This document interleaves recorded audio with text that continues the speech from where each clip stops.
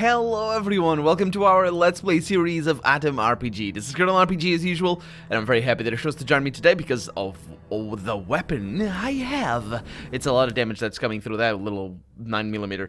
At least I think it's a 9mm. I'm pretty sure it is. It says right there, and I have a lot of 9mm rounds. I thought I had more. I think it already equipped. I'm pretty sure it auto-equipped the... I don't know, but we're good, because we're going to Krasnoznamenny, and I hope I'm pronouncing that correctly. Last episode we found a hermit over there, I believe it was, and also I'm pretty sure there's gonna be something over there, and something over here, and over there. There's just many places for us to go to, but now we go to the big city, and here, and it's not looking very promising, here we're gonna finally, well, maybe it is actually, we're gonna finally see if this is a rescue of the old civilization, if we're gonna find just people going around their daily, normal lives in their cars and going to cinema. It doesn't look like it, but, you know, could be, I don't know. Oh no. All those lines about this and that I said only make sense in a modern society and not in a post-apocalyptic world. They're not gonna make sense in this world. No, I'm sort of exploring, because I'm not sort of exploring. I'm absolutely exploring. This place is enormous. Also, this is pretty. I like it. This place is just gigantic. Yeah. Oh, we can zoom in and out. Great. Okay. Well, it's not as far away. No. Yeah. It's not as big as it might have seemed at first. Something over there, but there's nothing over there.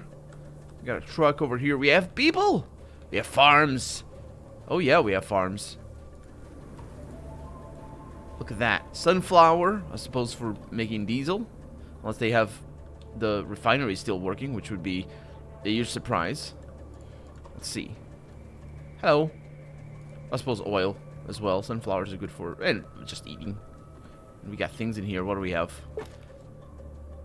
An empty bottle and canned meat, absolutely. And look at them having all their clothes and things. Hello, sir. A young bearded member of the local militia follows you with his gaze, all while sighing for some unknown personal reasons. His assault rifle hangs from a belt covered by camo pattern. Life as a cop has its kicks. That's the wrong "it's," but sure. As long as you're okay getting up around 6, he says. Are you rhyming just now? How's life in the city, if I may ask? Pretty well. Krasnoznamenny is getting bigger every day. A few days ago, we uncovered a pre-war building project. Just a project. Just like the plans? Is that what you mean? Now the people are scrapping it for resources. Oh, a pre-war building. Right. This means the outskirts of the town will grow even more. Yeah, it's good. You have a lot of bricks over there, by the way, for your corrugated steel houses. What sort of interesting places can I visit in the city?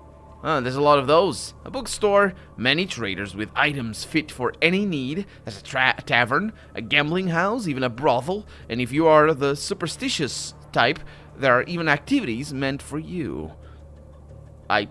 It's good. So what do people gossip about?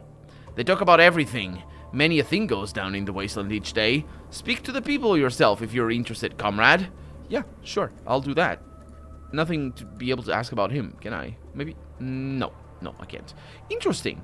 It's the first person, well, not necessarily, not the first person, but I wonder if this city is gonna be filled with people with not those 4 stock questions that we keep seeing over and over in different NPCs. Got some cows. Okay. Somebody. Welcome to die. Sure. Absolutely. The cow's very upset.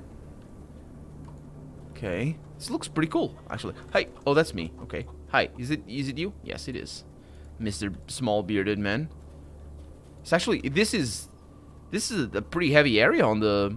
You can see the stuttering here. This is plain... I can't tell you... Yeah, I can't move my mouse outside of the screen. I can't tell you if my CPU... It's definitely not the CPU. It's all graphics. It's putting a strain. This is locked. Just because you're paranoid doesn't mean you're wrong. I don't remember where I read that or heard that, but that is a thing. I failed to break the lock. Which... Oh. I can't? They don't let me? This is good, because I was able to... Oh, sure. Oh. Interesting. I was able to try it the first time. And I've done it.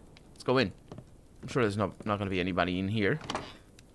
For toilet paper and waste paper. Sure.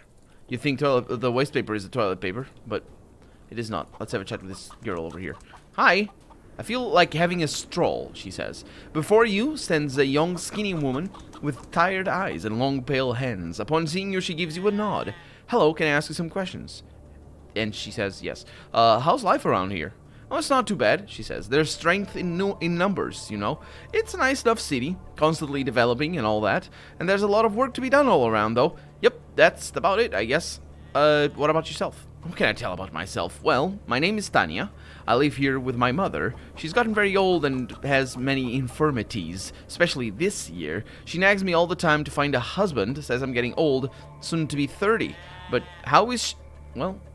That's the first time the game is also wrong about that. Well, I suppose, I mean, I thought, you know, yeah, 30 is young, I suppose. It's just, she's saying exactly the opposite. It's all relative, isn't it? I figured she was going to be like, you know, 20 or something. Anyway, she's gotten very old and has many infirmities, especially this year. She's getting old, but how will she live, she asks, if I marry someone? Is that a real question? She won't cope with me. She won't, and I won't leave her because of it. Well, then there's no problem. Suitors are always easy to find. Someday I go to the dance hall, and there's tons of guys asking me for a dance. Not to get married, though. She probably should tell you that there's a difference there. So tell me about yourself. No, she told me about her mom. Anyway, what's new in town? New? Well, do you like music? Our tech whiz from the dance club crafted some speakers. A speaker from each of the 4 corners of the hall. Now you can dance there, surrounded by music. You know, from all sides. It's so good, you never want to stop. Well... Heard any good rumors lately? I heard some nutjob settled in the sewers. There's a sewers? I love it. It's dry down there now, since we don't have anyone who would like to become a plumber. Okay, I see what you mean. Some boys who went down there said all the walls of the pipes are covered in weird, rude drawings. And the creep himself, he started spying on the city girls. From the sewers? If a girl is walking near the sewer entrance wearing a skirt, this bastard is right there eyeing her, making whistling sounds. What a creepo. Yeah, okay. I guess that's that, really. Thank you for letting me steal that stuff. I see things. Look at that. I'm pressing Alt. Oh, it's inside. Okay, can I go in? I can. Just not right now. So, that guy said something about crumbs. Or something. Ooh, there's a lot of people in here. Buy the currency of the future, he says. Okay, I wonder what that is. Probably gonna be caps or something. That would be a nice reference. And he'd have all this story behind how we can't sustain ourselves on rubles alone because fiduciary and this and currency that. Come on. There's potatoes in here. Do you see the potatoes? It's the best room. Okay, I'm really bad at this. Let's see. Lockpicking. Oh, I definitely need to be better at this. Okay, I'll be. As long as I don't break the lock, I'm okay with this. Maybe. Oh, we did it. I was just about to it was for nothing as well. I was just about to bring my skill up. We got a magnifying glass for extra tinkering. How do you do that? Just having it in your inventory? No, you need to have it equipped, most likely. You can actually use it as a melee weapon. No, you can't, actually. It's a punch. It works as a punch. It's not Minecraft. Okay, let's go outside. Crypto. Oh, no.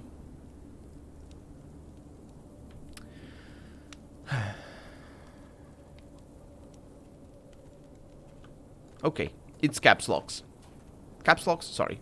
Bottle caps. Let us say caps locks. It's bottle caps. That's what he's referencing. Before you stands a thin, tall man wearing a bathrobe and some sleepers. Upon seeing you, he livens up. Oh, hello! Please, could you ask me how I know that you are a person deeply interested in learning of modern bottle caps? How do you know? How do you know that? Oh, did you know that bottle caps went from 0 to 1% in the wasteland in just last year? And it's... the battle caps literacy, that's what he says. And it's not all because of meeting automated computerized turrets on old military bases. Nope. Thanks. Not interested. Bye. Just not interested. No. The man wearing a dusty karate uniform looks at you and haughtily he stops you with a harsh hand gesture.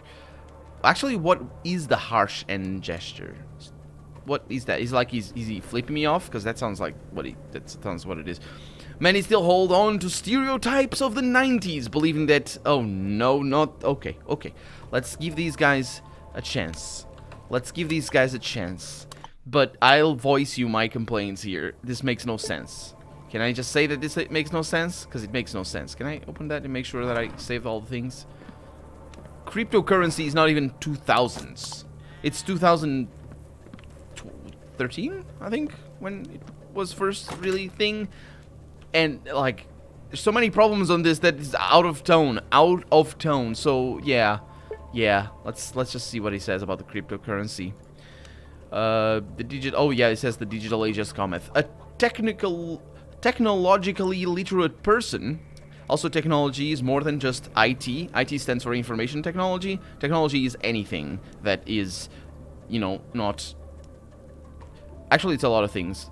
I was gonna say that it's not made of wood. No. Yeah, technology is also can be made of wood, like a shovel is technology. IT is a different thing. I mean, it's a specific type of technology. Can I rant about that? Because I will rant about that. Anyway, an IT literate person, he says, should start saving money in the most digital way there is. How do I do that? Easy! Do you have, say, 1,000 rubles? If so, I would gladly trade those for... And the man searches the pockets of his robes while wearing a long, happy grin. Of course, he's gonna get 1,000 rubles. He's not, because I don't have them. For this pine cone. It's smaller than a wad of cash, and no bandit will ever think to steal it. But between you and me, its price will be 1,000 rubles.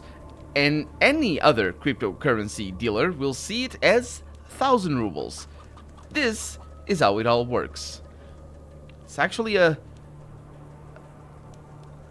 not a half-bad joke at the expense of cryptocurrency, even though it's not technically correct. But it still doesn't fit the theme, and it's very out of place. And I am not ashamed at all that I said I don't like this pine. Yeah. So how many traders take pine cones as... Do you guys know what cryptocurrency is? I don't think this game is going to tell us anything new about cryptocurrency. It's not half bad as jokes go, but anyway. How many traders take pine cones as currency? It does seem strange. Says the narrator, that your simple question makes the dealer take a step back and go pale. Well, currently it's just me, although even I can only trade pine cones for rubles one way, meaning you won't get your cash back. But in the foreseeable future, with an exclamation mark and 2 dots after that, many would take up cryptocurrency, more than 10% of the population, and that's just the start. With again another exclamation mark and 2 dots, and again this, and not again, sorry, and now the half good joke crumbles. As somebody who has never mind, I did some folding at home back in 2009, which is more or less what it is. Well, in terms of computational operations, anyway. This doesn't. I'll talk about it at the end. So just like I thought, take a hike, buddy. Maybe you'll find someone dumb under yourself eventually. I say. Anyway, so the problem with this is that cryptocurrency can and is exploited for this sort of stuff. But if you were the only person, like, you don't buy cryptocurrency from people who made it up. You buy cryptocurrency for people who either bought it or who have mined it themselves, right? This is pretty simple. And the mining is a thing that takes work. I think that is basically how I think that how they call it, the work, or is it the work or trouble? They have a name for it, like depending on how many people are mining it, they change the value and change the required work for getting any one coin. Is that the police officer that I talked to before? Let's see. Let's get you over here.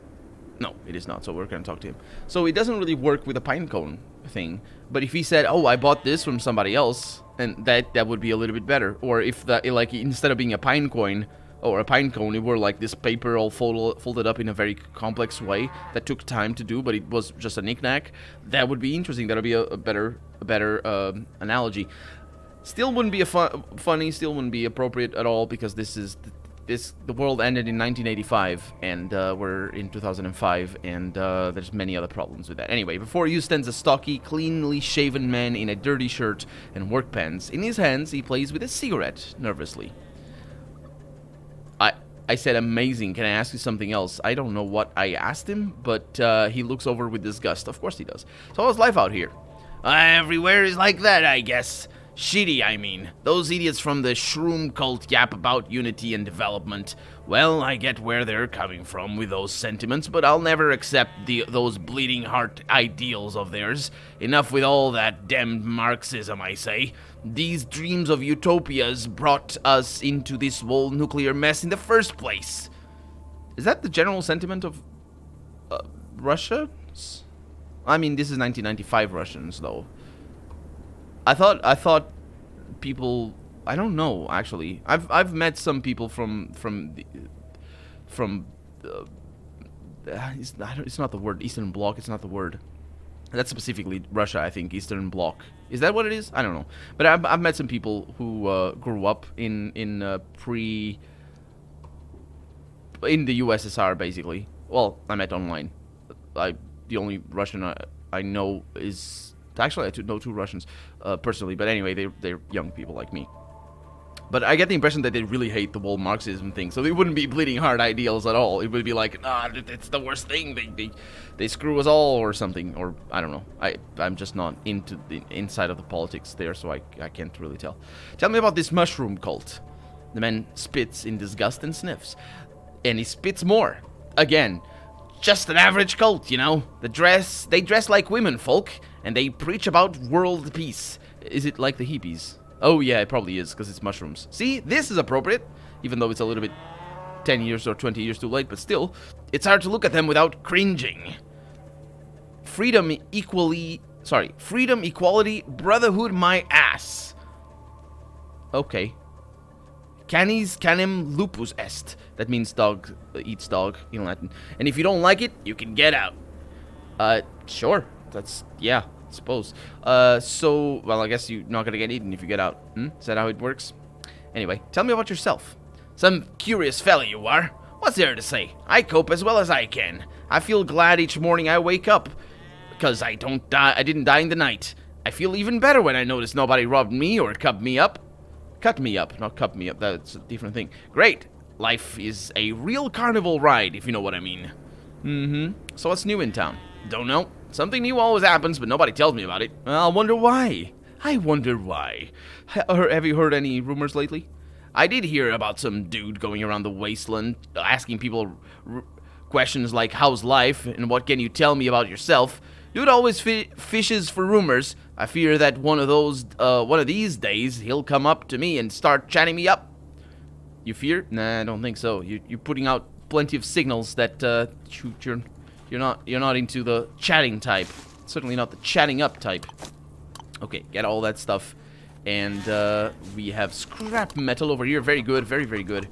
Because actually, I should look at the crafting here. Do you have anything new? We do have the corned meat. That's the experiment that we did. So, the round. So, this is specifically for the zip gun rounds. Because the shot rounds is also that. Yeah. So, these are all for the zip gun. But I think they also work for any handmade weapons. So if I ever make another weapon, which I probably will, well, hopefully I will, then I should be okay there. Anyway, let's see what this man has to say, because he also was saying something about the currency and whatnot. Many still hold to the stereotypes of the 90s, believing that cryptocurrency traders are all crooks. I have no idea what he means. I have no idea. Am I in the wrong here? Were there cryptocurrency traders in the 90s enough to have stereotypes? Wow. I don't... Anyway, or that business is hard and not meant for women. That's a stereotype of the 90s. Specifically of the 90s. Sure. My partner over there breaks most of these stereotypes by simply existing. You talk to him, you'll see, and I'm here. Did I miss something? I'm sorry. How was that?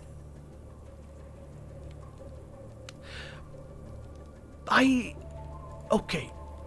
The fighter, he's a fighter, shows off his slightly muscular arm. Judgy, huh?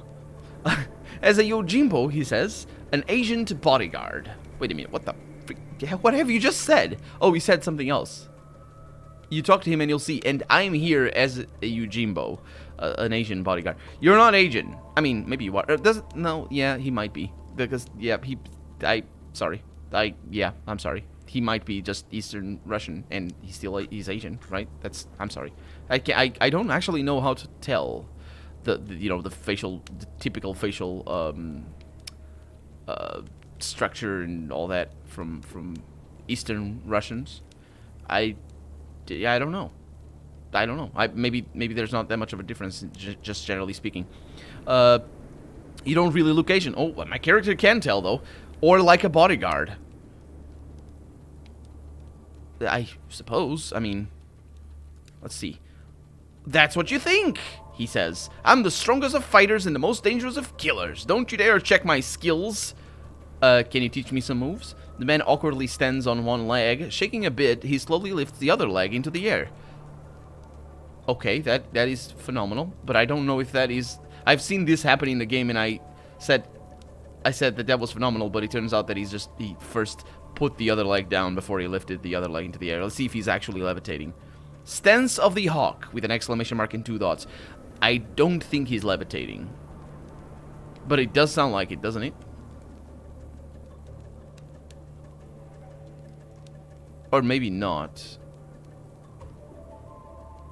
No. Yeah, he's standing on one leg, and the other leg, he's lifting it into the air. He's doing it like that ballet thing. The move, I know this has got a name. It's like a pretty famous name. So I don't know. The martial artist hastily puts his leg down and puts his hands on his hips. Sorry, but even in a place like Krasnoznamenny, they would chase me out for basically giving you weapons of mass destruction like that. Sure thing they would. We got people with masks. We have corn cobs. We have this fellow over here, I believe, is the one. Yes, he is. And this lady over here is the young lady whose grandmother says she's not young anymore, or getting old, or something. Let's go around. Very nice knack of the woods over here. I was gonna say knock of the woods. Of the hoods, rather. That's what I was gonna say, but that was wrong. Ooh, got all this stuff. Hey, did I talk to you, sir? I'm sorry. Hi. Excuse me. Before he stands a tall man in an aged gray short-sleeved shirt. He's constantly looking around and biting his nails. On his skinny face is fixed a look of contempt. I don't know what I'm replying to, but my character says, amazing. Can I ask you something else? I have no idea. I think that's some mistranslation and he's missing a line over there or something. What? Okay. I ask away if you need to. So how's life out here? What question is that? We live. That's all. If you can call it living, I'd spit in the face of anyone who says that it's a good life. And who's to blame? I can tell you that. The nosy ones. Yeah, his lines are all over. Tell me about yourself. Anatoly Babkus, at your service. Maybe not. Or, yep, maybe not at all. Today you can't trust nobody. Not a bit. With all the shit going on around here, we need a leader, you know? But everywhere, there's nothing but them pederasts. Which I knew what it meant. But now I don't. I believe It has something to do with either it's racketeering or it's kidnapping, but I'm not really sure. Oh, okay. There's more than just the pederasts. There's nothing but them pederasts, politicians, and foreigners. Not my type, which you bundle all those together. I mean, I don't know what pederast is. Maybe that's the link. Anyway, not my type of crowd, you know? No, not at all. Not like before. Nope, nope. Not like before. Okay. So maybe they were his type of crowd before. What happened? What's new in town? Oh, did I ask you, him about you? Yes. Oh, it's okay. See how big the city is? It was even so small at the start. So small. It was actually better when it was small. Yep, it'd be better if it stayed small, though. It's not really big even now, but big is a huge word, you know? No, it's not big at all. No, not big at all. So you let people yap, and they'll call everything anything. Like, for example, they'll call a small city big. Yep.